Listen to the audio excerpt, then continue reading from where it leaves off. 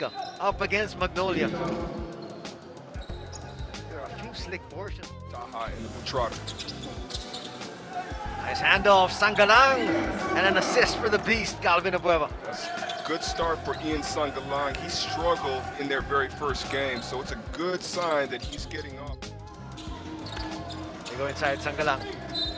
Nice to take advantage of this matchup. 2 free throws coming up here for Ian. That's a nice. Sangalang makes the first. He's got 3 points in the contest early. But again, it's still early. You know, this is not set. We don't know if this is how easy. Finds Taha. Better footwork there shown by Trotter. Try to do too much out there. He's just going to put himself in the proper position to either make the right pass, to score, to read. Abueva sneaking in there, will miss. Getting the rebound. Around 3 aces. And Misi thought about it, goes inside to Taha. Taha showing us some great footwork. That's a nice up and under move. And there's Sangalang trying to come up with some payback and does. That's a nice. Sangalang tries to shoot over the defense and does. So efficient and so effective inside the paint. One of the more traditional games of a big man. You don't see Sangalang, you know, extending out, knocking down 3-point shots. He's in the block. Coming in favor of JB Casio.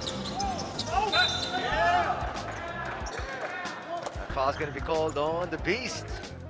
Towards the middle, use his body, his length, his size over Calvin Weber, and drop stepped towards the base.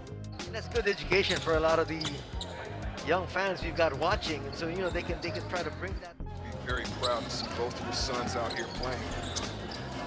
That's what I'm talking about right there. That's where he had Calvin Weber in a few offensive sequences prior to that one.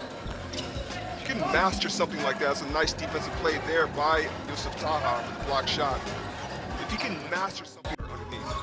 Trying to take advantage of the size mismatch they have. Sangalang from the 15-foot line. Back inside the Taha. Falling away, hits that one. And there you go.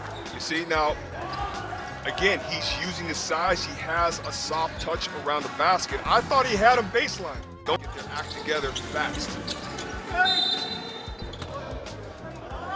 Foul's going to be called there, and Taha, he doesn't like it. Sangalang hits the deck. It's a nice flash by the big Ian Sangalang, flashing to the short corner.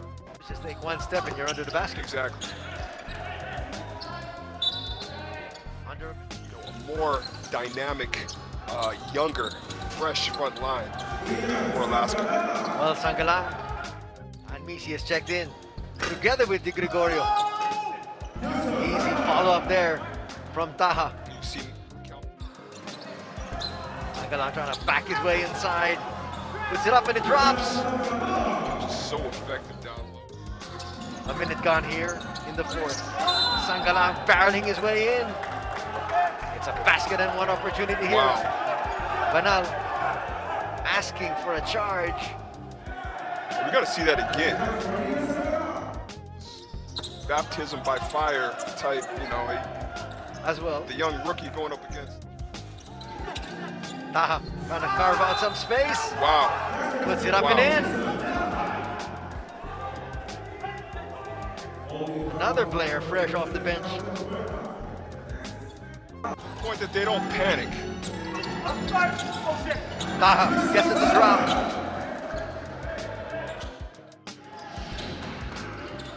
Nice find inside. Taha looking for a 3-point play, gets it. It's amazing. And look, you know, this was off of a pick and roll play. Right, all he did here was he set up Robbie Herndon. Robbie Herndon rewarded him. Lead by the Alaska Aces. Trying to go to Sangalang once again. That time he gets it to drop.